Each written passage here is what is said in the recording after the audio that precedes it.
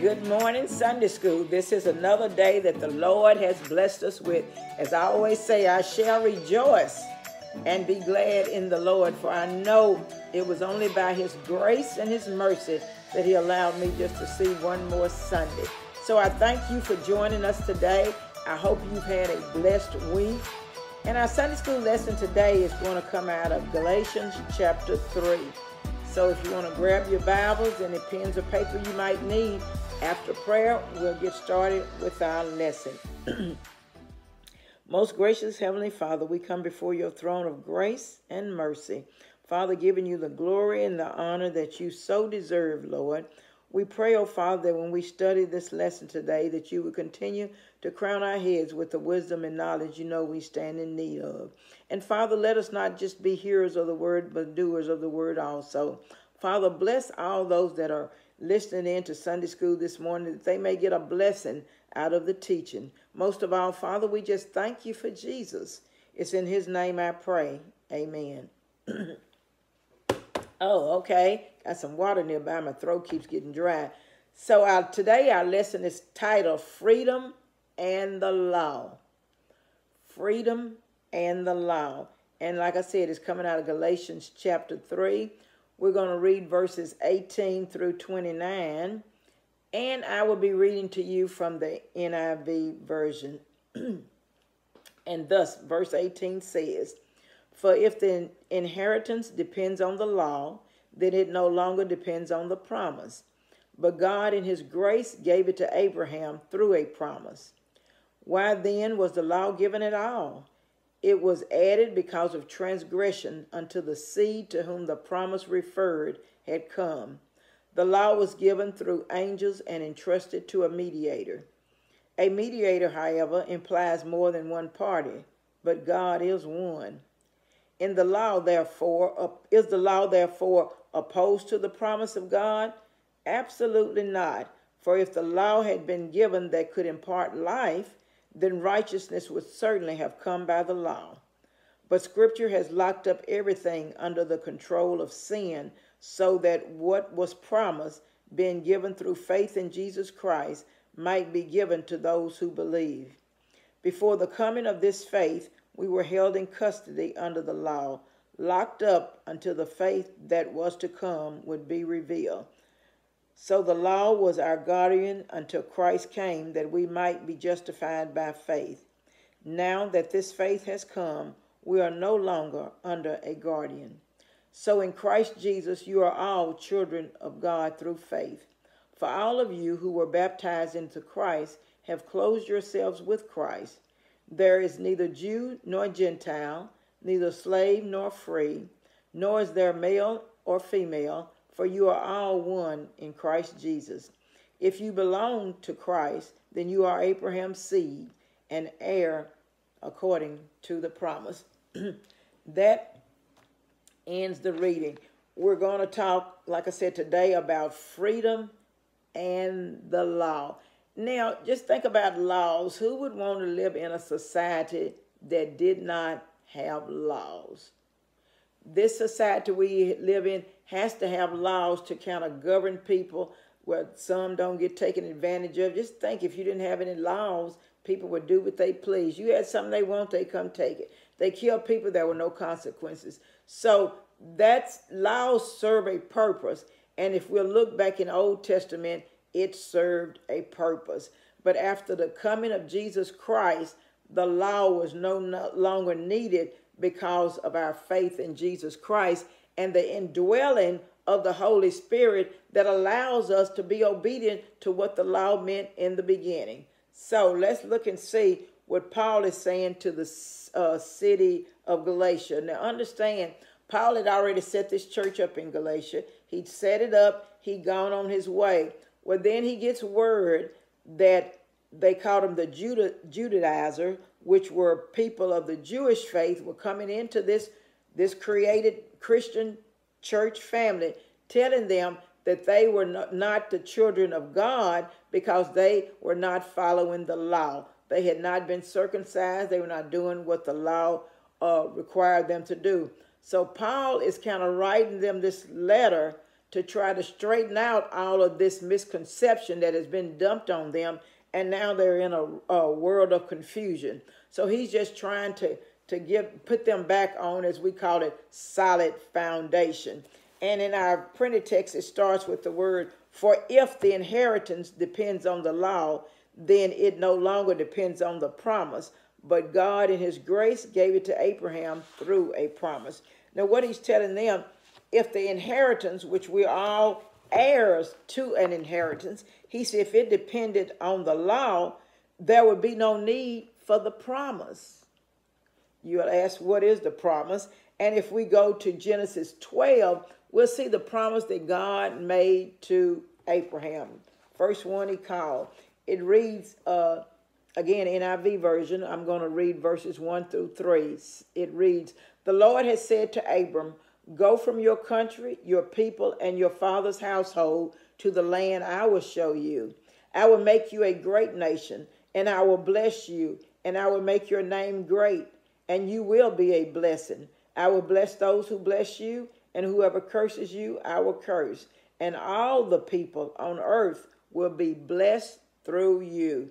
This is the promise made to Abraham. So when they said that inheritance does not depend on the law, there was no law in existence when God gave this promise to Abraham. So what we have today depended on that promise that God gave Abraham. It says, but God in his grace gave it to Abraham through a promise. It was the grace of God that gave Abraham this promise. It was not the laws, but the grace of God. Now, if we look at the next verse, 19, it says, why? Paul asked this question to the Galatians. Paul sort of asks and answers the question because it's a letter. He's writing a letter, so there's nobody to respond back to him, but he knows what the response will probably be. So he asks a question, then he comes back and answers it. He says in verse 19, why then was the law given at all? Then he says, it was added because of transgressions unto the seed to whom the promise referred had come. The law was given through angels and entrusted to a mediator. He tells them, why then was the law given? He said, if the law could do all God wanted to do, why was it given at all? And he tells them that it was added because of the transgressions that men were doing until the seed who the promise came through was revealed. Until Jesus Christ came, they were living under the law. Now understand, the laws that were handed down through Moses to the children of Israel, God had chosen these people as an example of how he wanted people that believed and trusted in him to live. So he had carved out this group of people, the Israelites, and he gave them laws. He gave them guidelines because he knew they were unable to be sinless. So he gave them guidelines to try and keep them as close to him as he could until Jesus Christ came. So when he gave them the laws, it was sort of just a guideline, just to keep them focused on being the example that he wanted them to be. And we know there were a lot of laws handed down by Moses. And it talks about the angels given through, the laws were given through angels and entrusted to a mediator. Moses was that mediator. God had given Moses the law. Remember the 10 commandments that God carved in the stone and had Moses to go down to the people. Again, a guideline trying to keep the people locked into being focused on being obedient to God. And he tells them the mediator, however, implies that it was more than one party. Now, we understand a mediator usually is a person who's attempting to make people that are involved in a conflict come to an agreement between the two. These two were not in conflict. God was not in conflict with man. Man was in conflict with God. So it's not a mediator of two people. It was for one, because God was the one, and the man had to be conformed to what God expected him to be. Then when you get to verse 20, it says, however, a mediator implies more than one party, but God is one. And that's what I just said. The 21 says, in the law, therefore, is the law therefore opposed to the promise of God? And Paul answered that with an absolutely not. The law is not opposed to the promise. The law is conforming mankind to accept the promise. It says, for if the law had been given that could impart life, then righteousness would certainly have come by the law. If following the law could give us eternal life, there would be no need for Jesus. But law couldn't do that, because the way the law was constructed, if you messed up on one law, you may as well messed up on all laws, because one law break meant you broke all of the laws. So there was no way the law could give us salvation, because we couldn't stay obedient to the law. Even in our state of today, having Jesus Christ and his Holy Spirit resting in us, we still mess up. We still mess up. But praise God, Jesus is now that mediator between us and God, to try and mediate between our sinfulness to God. He's the one that keeps us sinless before our Lord and Savior. The law was never intended to give eternal life. It always was resting on Jesus Christ. Now, if we look at verse 22, no, the rest of 21, I'm sorry, it says, for if the law had been given that could impart life, then righteousness would certainly have come by the law. Then verse 22 says, but Scripture has locked up everything under the control of sin, so that what was promised, being given through faith in Jesus Christ, might be given to those who believe. Again, he's referring back to our belief in Jesus Christ is the only way for us to get salvation. How many of us know good people? You know, we know good people. We know people that don't kill, steal, lie. No, we know good people. But if they do not have faith in Jesus Christ for their salvation, they will be lost when eternity comes. And that's what he's trying to get them. That's what Paul is trying to get them to understand. These Judaizers has come in with all these things you have to do in order to be a child of God. And Paul is saying, no, that's not necessary, because Jesus has come, and therefore the law is no longer needed. If you remember in Matthew chapter 5, verse 17, it reads, do not think that I have come to abolish the law or the prophets. I have not come to abolish them, but to fulfill them. This was Jesus Christ speaking. He's saying, I'm not trying to do away with the law. I'm coming to fulfill the law, because you as mankind cannot stay obedient to the law. Okay, now we're going to go to verse 23.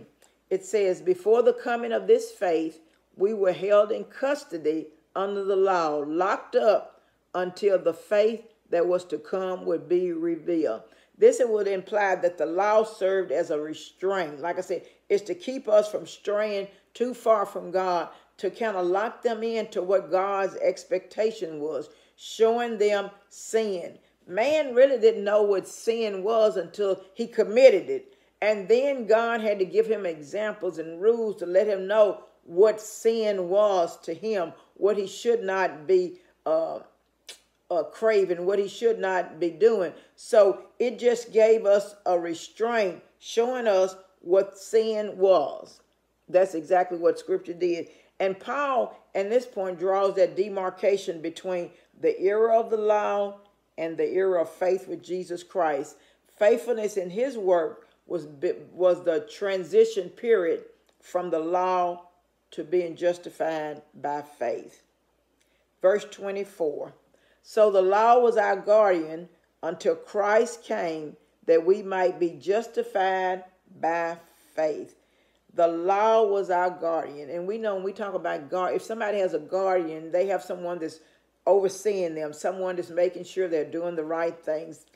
Somebody's looking out for their best interest. That's usually what a guardian did. And especially back in those days, the people with money and the rich kings and so forth, they had guardians for their children. The guardian was make sure the children got educated. The guardian was make sure the children did what they should. They would monitor their behavior, make sure they were staying within the guidelines of what should be done as heirs to the throne. So the law that God sent was a guardian for us.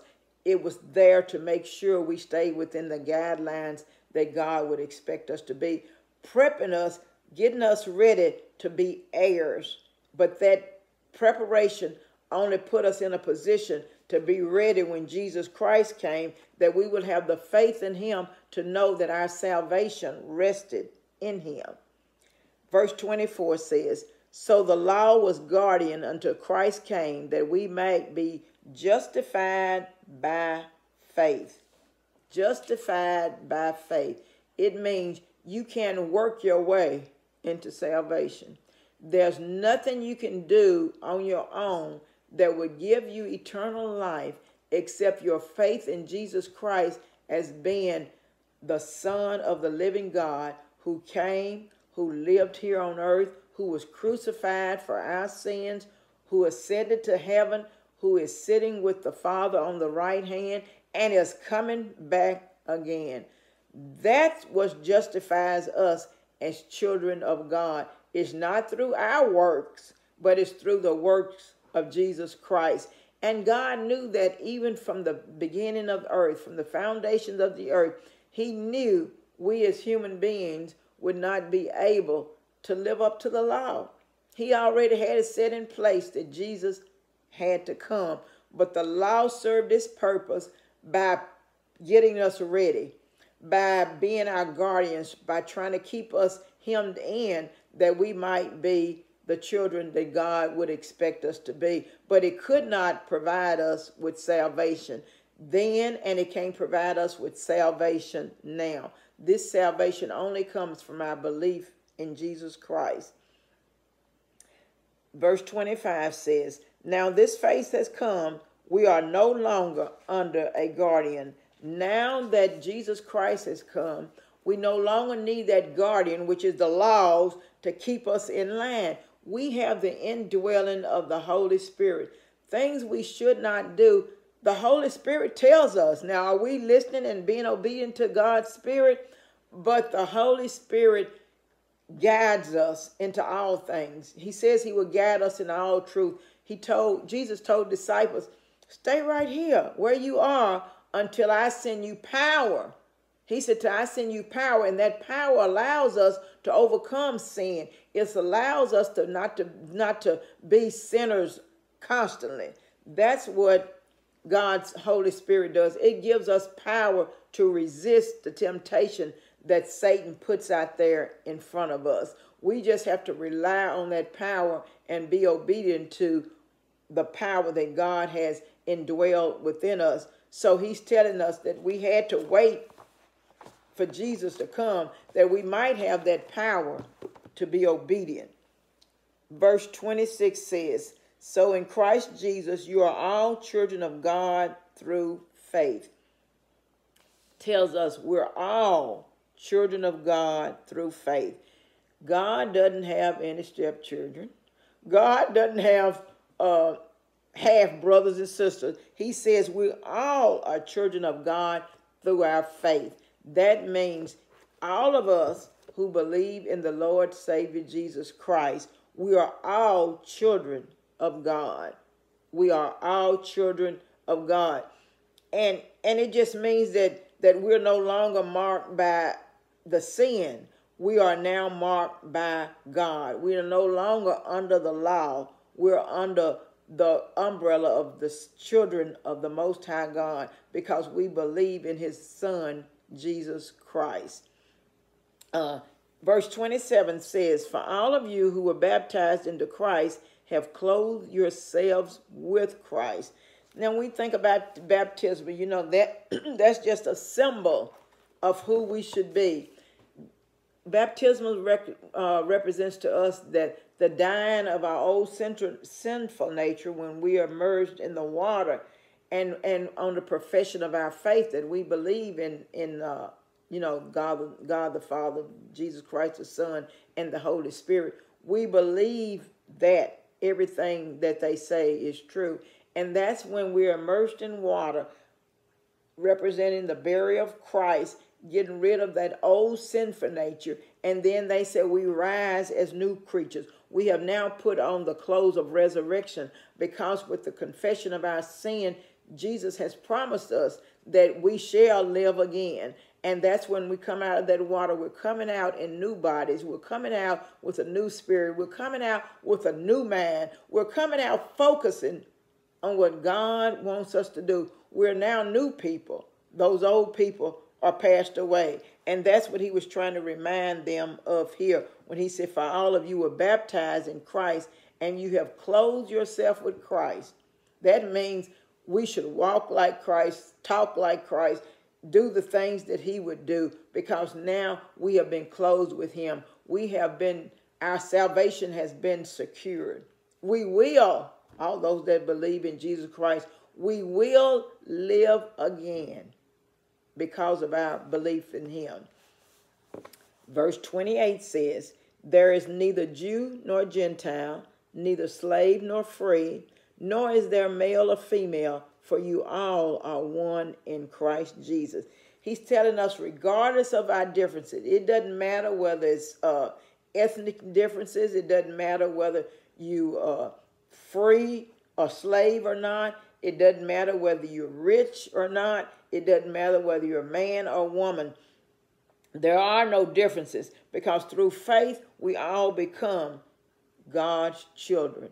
He will not look out and say, oh, that person was rich, so therefore they need to be higher. No, there's none of that. We're all the same in the eyes of God. There's nobody has an edge. No child of God has an edge on another child of God. We are all children of God. If 29 says, if you belong to Christ, then you are Abraham's seed and heirs according to the promise. Now, in the beginning, we talked about the promise that God made to Abraham.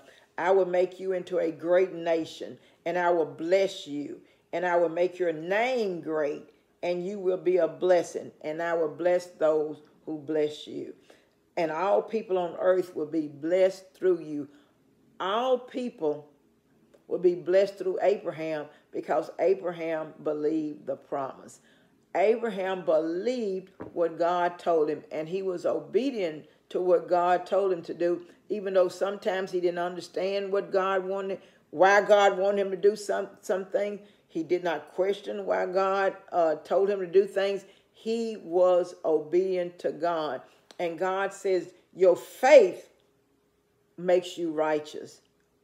And that's the same way with us. If we are Jesus, heirs of the throne of God, we are believers in our Lord and Savior Jesus Christ. So the promise made to Abraham had nothing to do with any laws. He didn't give Abraham all these laws to tell him what he needed to be obedient to. It was just his faith in God, walking, moving, doing what God asked him to do. He just obediently went to do it. And we know how far his obedience went when we think about him about to sacrifice his only son, because God said so. And he went all the way because God said so. And what did God do for Abraham? Hey, he gave him a lamb of substitution for that sacrifice that he needed to make. And he's done the same for us. He's given us the holy lamb as a substitution. He took on what we should have took on. He died that we should have died so that we might live again. So that is the promise. Abraham went obedient all the way as far as he could go. And that's what God is expecting of us, our obedience to him. And we too will get that crown of life, because Jesus has already become that sacrificial lamb for us. So I hope you've enjoyed the lesson as we talked today about freedom and the law, that we have freedom from the law, but our freedom lies in our faith in our Lord and Savior Jesus Christ. These people in Galatia, they were struggling because somebody else had come in and told them things that kind of made sense in their eyes. If the Jews were God's chosen people, then it made sense that we should do what they do. But that was not what was intended. So Paul had to go in and try to explain to them they needed to acknowledge they were no longer under the law. Once Jesus Christ came, they were no longer under the law. They were to get their righteousness through our Lord and Savior Jesus Christ. And they needed to realize that the law of Moses no longer marked children of God. God, when Jesus came, he came for Jews and Gentiles. There was no hoops that you needed to jump through in order to be the children of God. And that's just what he was trying to get them to understand, not to be persuaded by all this false teaching that was coming into them. And sometimes we have to recheck ourselves and make sure that the teachings and things that we're following and listening to are in line with God's word. And if they're not in line with God's word, we might need to reevaluate that. And that's what he's telling them. He said, Paul wanted them to know, I've been in there and I've taught you the right way. I've taught you about Jesus Christ. I've told you what he did. I told you how his resurrection has given us eternal life. And as soon as I leave and some other folks come in telling you something totally different, then you're ready to jump ship and go back to listening to them. And he is trying to get them to see it is not necessary to do the things that they do. Works won't get you salvation. You cannot earn salvation by works.